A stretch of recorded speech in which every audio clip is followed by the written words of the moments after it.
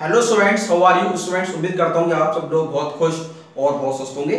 Students, आज हमारा जो सब्जेक्ट है वो है विजुअल बेसिक, जो कि है स्टूडेंट बीसीए फोर्थ सेमेस्टर के लिए। और स्टूडेंट आज हमारा जो मोस्ट इंपोर्टेंट टॉपिक है वो है वेरियस कंट्रोल फ्लो स्टेटमेंट्स और looping statements in visual basic. ठीक है स्टूडेंट, तो आज हम इसको कंप्लीट करेंगे। स्टूडेंट, इससे पहले जो है हमने visual basic BCA fourth semester में हमने जो है various control structure in visual basic, ये हमारा टॉपिक था, जिसमें स्टूडेंट हमने लेक्चर 1 और लेक्चर 2 में हमने इस टॉपिक को हमने कंप्लीट किया। स्टूडेंट्स, ये जो क्वेश्चन जो है आपका एग्जाम में दो प्रकार से पूछा जा रहा है। जो मैंने अभी आपके 4-5 साल के मैंने पेपर अभी देखे, तो उसमें एक तो क्वेश्चन पूछता है कि भाई various control structure in visual basic and various branching statement in visual basic. अगर आपसे पूछे कि what are the various control structure और branching statement in visual basic, तो उसका आंसर होगा जो मैंने आपको लेक्चर 1 और लेक्चर 2 जो मैंने आपको जो है YouTube पर इससे पहले मैंने आपको प्रोवाइड कराई, यानी कौन कौन से इफ देन एल्स और हमारे केस स्टेटमेंट। ठीक है ना। तो स्टूडेंट, ये जो है वो हमारे बहुत इंपॉर्टेंट है। ये आपसे ऐसे करके पूछे आते हैं, तो उसमें आपको कंफ्यूजन होने की आवश्यकता नहीं है। अगर पूछे आपको वेरियस कंट्रोल स्ट्रक्चर या वेरियस ब्रांचिंग स्टेटमेंट, तो इसका मतलब क्या है, पूछ रहा है वो आपसे पूछना चाह रहा है इफ देन एल्स और केस स्टेटमेंट। और अगर आपसे पूछे वेरियस कंट्रोल फ्लो स्टेटमेंट और मैंने और लग दिया है और looping statement in visual basic, तो आपका आंसर जो होगा, जो मैं आपको करने जा रहा हूं, यानी कि जो भी आपके लूप्स हैं, जैसे कि do while loop, while when, for next, ठीक है ना, बहुत सारे लूप्स हैं। तो हम तो कंट्रोल फ्लो स्टेटमेंट की बात करें, लूपिंग स्टेटमेंट की बात करें, तो आपको लूपिंग में आंसर देना है, लूप सारे आपको बताने हैं विद एग्जांपल। अगर आपसे पूछे वेरियस कंट्रोल स्ट्रक्चर और various branching statement in visual basic, तो आपको लेक्चर 1 लेक्चर 2 जो मैंने इससे पहले आपको अपलोड करा है, आपको उस फॉर्मेट में आंसर देना है विद एग्जांपल। ठीक है स्टूडेंट, तो उसमें आपको कंफ्यूज होने की आवश्यकता नहीं है। चलिए, तो हम बात करते हैं वेरियस कंट्रोल फ्लो स्टेटमेंट और looping statement in visual basic. Student, मैंने इस टॉपिक की जो है वो 2 लेक्चर में मैंने इसको डिवाइड किया है। तो आज हमारा लेक्चर 1 है वेरियस कंट्रोल फ्लो स्टेटमेंट और looping statement in visual basic. तो स्टूडेंट, हम इसको लेक्चर 1 लेक्चर 2 या लेक्चर 3 में भी हम अगर हुआ तो मतलब लेक्चर 1 और लेक्चर 2 में ही हम इसको कंप्लीट करने की कोशिश करेंगे। अगर कुछ रह जाता है तो हम उसको लेक्चर 3 में भी कंप्लीट करने की कोशिश करेंगे। ठीक है सर, तो आइए समझते हैं कि वेरियस कंट्रोल फ्लो स्टेटमेंट और लूपिंग स्टेटमेंट हमारे विजुअल बेसिक में क्या होते हैं। आइए समझ लेते हैं। Loop structure allow us to execute one or more lines of code repeatedly. These are of two types. यानी कि अब इसमें देखो साफ-साफ लिखा हुआ है allow us to execute one or more lines. कई सारी लाइंस होती हैं, कोड्स होते हैं, तो वो क्या होते हैं, वो उसको एक रिपीटेटिव एक्शन में परफॉर्म करने के लिए हमारा लूपिंग स्टेटमेंट का हम यूज करते हैं। तो जहां पे हमें जो है मतलब एक ही एक्शन को बार-बार परफॉर्म कराना है, तो वहां पे जो है हम लूपिंग स्टेटमेंट का स्टूडेंट्स यूज करते हैं। अब विजुअल बेसिक में जो है there are 2 types of looping statement. पहला है आपका डिटरमिनेट लूप्स और दूसरा है इनडिटरमिनेट लूप। ठीक है, ये 2 प्रकार की कैटेगरी हैं लूप्स में। तो हम स्टूडेंट आज के लेक्चर 1 में जो है हम आज डिटरमिनेट लूप को कंप्लीट करने की कोशिश करेंगे। ठीक है, और लेक्चर 2 में फिर फर्दर जो लूप्स हैं हम उनको पढ़ेंगे। ठीक है, तो आइए इसको हम देख लेते हैं। हमारा जो फर्स्ट टाइप का जो लूप है, repeating an operation a fixed number of time is called determinate loop. बहुत इंपॉर्टेंट तरीका है कि ऐसा लूप जिसमें हम क्या कर रहे हैं, हम उसकी लूपिंग को क्या करें, फिक्स कर दें, फिक्स नंबर ऑफ टाइम, तो वो हमारा क्या कहलाएगा, वो हमारा डिटरमिनेट लूप कहलाता है। ठीक है, चलिए, तो उसको हम स्टूडेंट जो है एग्जांपल के थ्रू समझने की कोशिश करते हैं।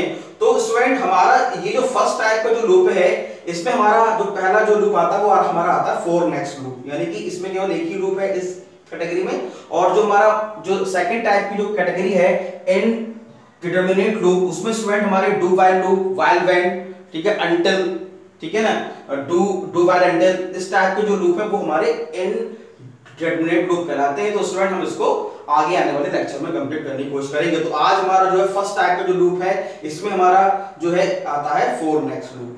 ठीक है, तो उसको आज हम समझने की कोशिश करते हैं। Repeats A group of statements for a specified number of times. ठीक है, क्या अब दोस्त में साफ-साफ लिखा है 7 फॉर स्पेसिफाइड नंबर। हम क्या करते हैं, हम नंबर को स्पेसिफाइड करते हैं कि भाई इतने टाइम्स तक हमारा लूप चलेगा। This method is more convenient when we know the exact number of repetitions to be performed। ये मेथड जो है वहां के लिए कन्वीनियंट है, हमें ये जानते हैं, पता है कि ये लूप हमारा कहां तक चलेगा, कहां तक परफॉर्म होगा, exact number of repetition to be perform. ठीक है स्टूडेंट, तो स्टूडेंट मैंने आपको इस लूप को समझाने के लिए जो है दो एग्जांपल मैंने यहाँ पे लिए हैं ताकि आप इसको अच्छे से समझ जाएं। तो पहले स्टूडेंट हम इसके स्ट्रक्चर को समझ लेते हैं। हमारा स्टार्ट होगा फॉर, और यहाँ होगा वो वेरिएबल, जो वेरिएबल हम जो है डिक्लेयर कराएंगे as a data type, as an integer.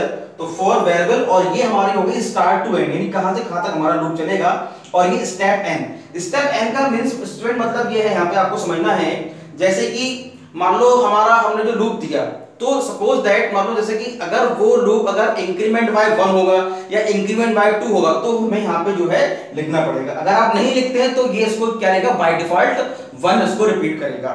ठीक है ना, अगर हम मान लो अगर 2 लिख देंगे तो जो भी नंबर मतलब प्रिंट होंगे, जैसे मान लो नंबर प्रिंट होने हैं आपको 2 से 20 तक नंबर प्रिंट होने हैं, तो अगर आप यहाँ पे स्टेप 2 कर देते हैं तो नंबर आपके फॉर्म पर प्रिंट होंगे 2 4 6 8 इस तरीके से। और अगर आप यहाँ पे नहीं लिखते हैं स्टेप एन की जगह, यहाँ पे अगर नहीं लिखते हैं तो इसको क्या करेगा, ये हमारा स्टेप ओमिटेड हो जाएगा और बाय डिफॉल्ट वो उसको 1 में इंक्रीमेंट करेगा, यानी 2 3 4 5 6। ठीक है, इसीलिए हम इसको यहाँ पे लिखते हैं।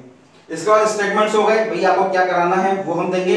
यहाँ पे एग्जिट हो जाएगा, यहाँ पे हम जो है लूप को एग्जिट करेंगे, और नेक्स्ट यानी कि फिर दोबारा से ये फिर नेक्स्ट का मतलब क्या होगा, ये फिर से जो है उसी ही लूप में दोबारा फिर से लौट के आएगा जहां तक हमें इसको देना है। नेक्स्ट यानी कि नेक्स्ट जो नंबर है वो हम उसको रिपीट करेंगे, और फिर हमारा ये यहाँ पे आपका एंड हो जाएगा। ठीक है, तो ये बेसिक स्ट्रक्चर है फॉर नेक्स्ट लूप का। तो स्टूडेंट हम इसको जो है एक एग्जांपल के थ्रू समझने की कोशिश करते हैं, जरा अच्छे से समझने की कोशिश कीजिएगा। हमारा मैंने ये जो स्टूडेंट एग्जांपल दिया है, to generate the multiplication table of 2, हमें क्या करना है, हमें जो है 2 नंबर की जो टेबल है वो हमें प्रिंट करानी है for the use of for next loop in visual basic. तो हमने क्या किया स्टूडेंट्स, हमने फॉर्म पे ही ले लिया, फॉर्म पे ही हमें डबल क्लिक किया, हम फॉर्म पे कोडिंग करेंगे। हमने कहा प्राइवेट सब फॉर्म क्लिक। ठीक है, अब हमने क्या किया कि डिम नम एज इंटीजर। नम जो है हमारा एक वेरिएबल है जिसमें हमने जो है 2 to 10 नंबर को हमने स्टोर कराया है। ठीक है, नम नाम का हमारा वेरिएबल है जो कि एक इंटीजर टाइप का है, डिम नम एज इंटीजर, जिसमें जो है हमने 2 से लेके 10 तक नंबर को हमने स्टोर कराया है। लिखा भी है for num is equal to 2 to 10। अब देखो स्टूडेंट हमने यहाँ पे स्टेप 1 नहीं लिखा, स्टेप 1 अगर हम यहाँ पे नहीं लिखे तो उसको क्या लेगा, उसको वो बाय डिफॉल्ट 1 लेगा। मतलब क्या हुआ, जो नम वेरिएबल है लिखा भी मैंने, variable num is increment bye 1 by default. ठीक है स्टूडेंट, तो ये प्रोग्राम में नहीं है, ये लाइन ये मैंने आपको अलग से समझाने के लिए मैंने लिखा है। ठीक है, उसके बाद हम क्या करेंगे, प्रिंट 2 into num। ठीक है, प्रिंट 2 into, यानी जो भी हम नंबर दें, जैसे मान लो हमने जो है 2 into 1 यानी कि जो हमने नंबर यानी 1 है, 2 into 1 2, 2 into 2 यानी 4, यानी 1 2 3 यानी 1 1 इंक्रीमेंट होके 2 की टेबल जो है वो हमारी फॉर्म पर प्रिंट हो जाएगी। ये लूप जो है जैसे ही हम प्रोग्राम रन कराएंगे, क्लिक करेंगे फॉर्म पर, तो फॉर्म पे 2 की टेबल प्रिंट हो जाएगी, और फिर ये हमारा फिर से नेक्स्ट सम यानी कि फिर से ये हमारा फिर से ग्रुप रिपीट हो जाएगा, लूप हमारा फिर से रिपीट हो जाएगा, और एंड सम। ठीक है, तो बहुत इजी एग्जांपल थ्रू मैंने आपको स्टूडेंट फॉर नेक्स्ट लूप मैंने आपको यहां समझाने की कोशिश की है, बहुत इंपॉर्टेंट है। फिर हमने एक एग्जांपल हमने और लिया, हमने स्टूडेंट इसमें क्या किया कि प्राइवेट सब फॉर्म क्लिक। ठीक है, वही है क्लिक, फॉर्म के क्लिक इवेंट पर हम इसको ले रहे हैं डिम नम एज इंटीजर।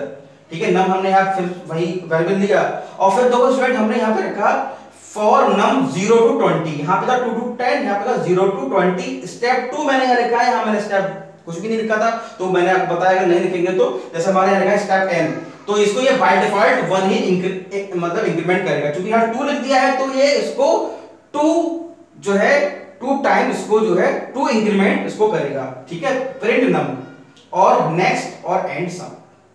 क्या मतलब हुआ, देखो स्टूडेंट इसको जो है मैंने यहाँ पे आपको पूरा नोट कर दिया ताकि आपको यहाँ समझने में आपको दिक्कत ना हो। We declare N integer variable नम, हमने एक नम नाम का वेरिएबल हमने किया declare. The variable start with the value 0, कहां से हो रहा है स्टार्ट, 0 से स्टार्ट हो रहा है। द स्टेप 2 हमने यहाँ पे जो लिखा है जो कि स्ट्रक्चर है हमारा लूप का, स्टेप जैसे n तो step 2 increments num bye 2।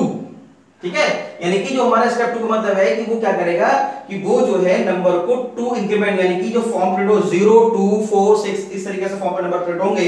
The step 2 increments num bye 2, यानी नम में जो वेरिएबल आएगा वो 2, यानी कि 2 इंक्रीमेंट होगा until it reaches the end value of 20, जब तक वो 20 तक ना पहुंच जाए। तो 0 2 4 6 8 10 12 14 16 18 और 20 इस तरीके से 2 2 के इंक्रीमेंट में हमारे जो नंबर है वो फॉर्म पे प्रिंट हो जाएंगे।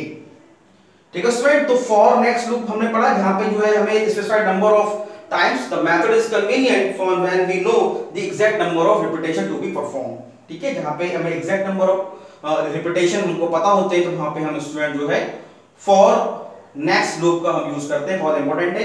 तो स्टूडेंट आज हमने जो है लेक्चर 1 में फर्स्ट टाइप का जो हमारा लूप है डिटरमिनेट लूप, इसको आज हमने स्टूडेंट कंप्लीट किया। फिर हमारा जो सेकंड टाइप का जो लूप है इनडिटरमिनेट लूप, इसको स्टूडेंट जो है वो हम लेक्चर 2 में हम स्टूडेंट कंप्लीट करेंगे, जिसमें हमारा डू व्हाइल लूप, ठीक है, व्हाइल व्हेन लूप, ठीक है, डू अंटिल व्हाइल लूप, ठीक है। तो हम इस प्रकार के जो भी हमारे 3-4 प्रकार के लूप इस कैटेगरी में आते हैं हम उसको कंप्लीट करेंगे। ठीक है स्टूडेंट, तो स्टूडेंट जब भी कभी आप लेक्चर देखें YouTube पर तो मैं हमेशा क्लास में ये कहता हूं कि पहले आप अपने मोबाइल की ब्राइटनेस को बढ़ाएं। स्टूडेंट ब्राइटनेस इतनी रखेंगे जिससे आपकी आंखें खराब ना हो। दूसरा, मोबाइल का व्यू लैंडस्केप करें ताकि आपको जो है बोर्ड एकदम इसी लैंडस्केप फॉर्मेट में आपको दिखाई दे। तीसरा, YouTube पर जो वीडियो की क्वालिटी है उसको 360p या 480p सेट करें जिससे बोर्ड पे जो कुछ भी लिखा गया है ये आपको ठीक से विजुअल हो और इसे देख के आप अपने नोट्स को बना सकें और टाइम पे सिलेबस को कंप्लीट करें। ठीक है स्टूडेंट, तो उसको आप देखिए और उसको देख के अपने नोट्स बनाइए। Thank you very much.